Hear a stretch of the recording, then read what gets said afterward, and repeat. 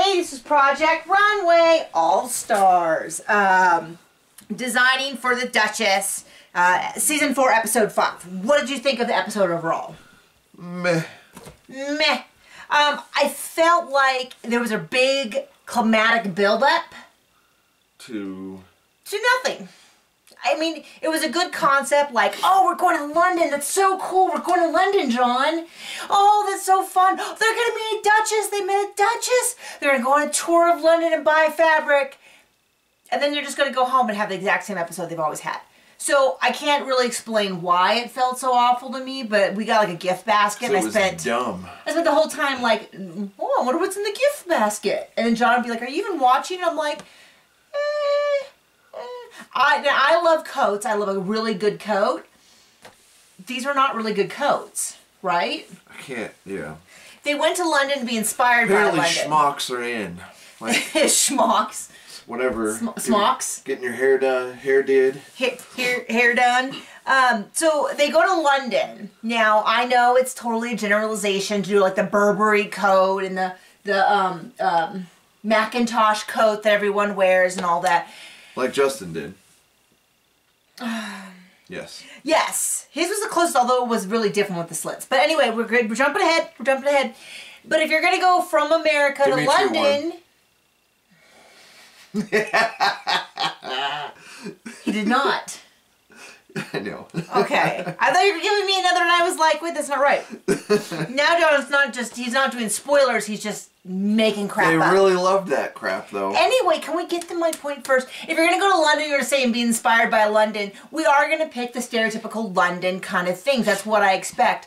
Sure, I mean, clearly London is, a city left in the past, but if we go from America to London, one of the big differences is like, it's really old. So I kind of just felt like this inspirations didn't come through. We had 3 at the bottom, we had 3 in the top, we had, it was Ben who kept complaining because Sanji...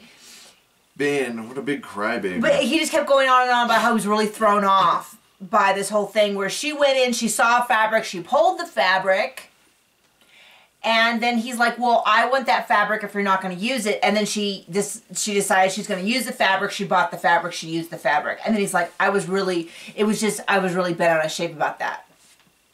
What?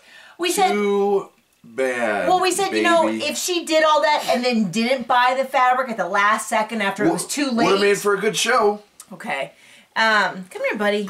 Okay, so anyway, our tops were Justin, Dimitri, and Fabio. Justin... That was the only one I would wear. I agree with the slits. They came up really high and they kind of made it look like your butt was so big it burst the seam open back there.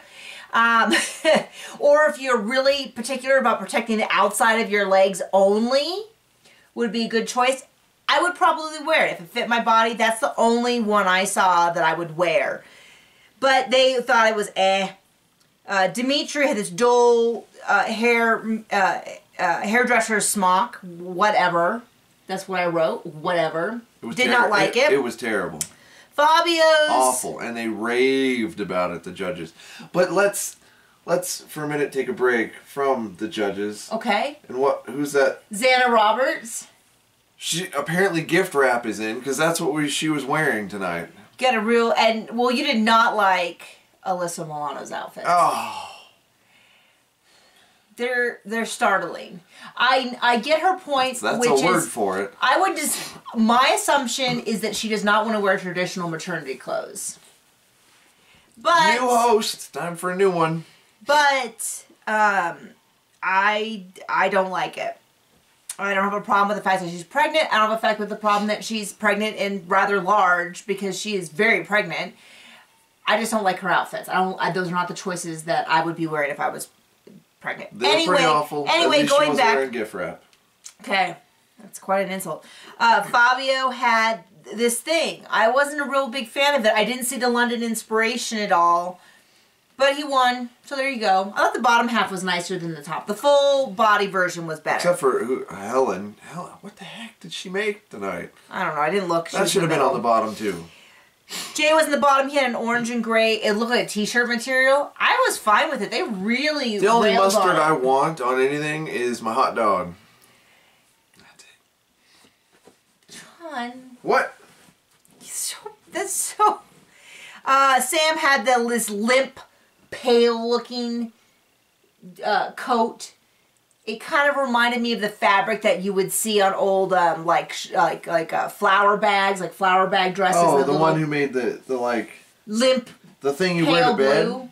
Yeah, the dressing coat. The thing you wear to bed. And then lastly, we had Ben.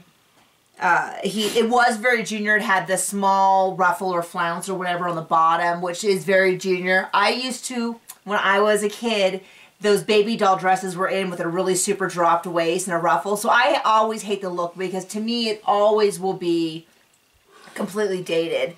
And he had those clear pockets, which were so bizarre because they were only big enough for the model's little fingers to stick in. So it was like bizarre that they were clear, and it was bizarre that they were the shape they were and all that. And they sent him home. They really were setting him up for something this whole episode because we kept hearing about how he lived in London and he was he designed there and he's the one to beat. So like you knew that he was either going to knock it out of the park or trip and fall on his face. And he went home. So Fabio won. Hopefully next week they vote Dimitri off the island. Why do you dislike him so much? Yeah. Attitude and his nose. Like you are one to judge anyone. I don't have a witch's nose. The hook at the end. And that's all. On that bombshell. On that bombshell. So See you next week.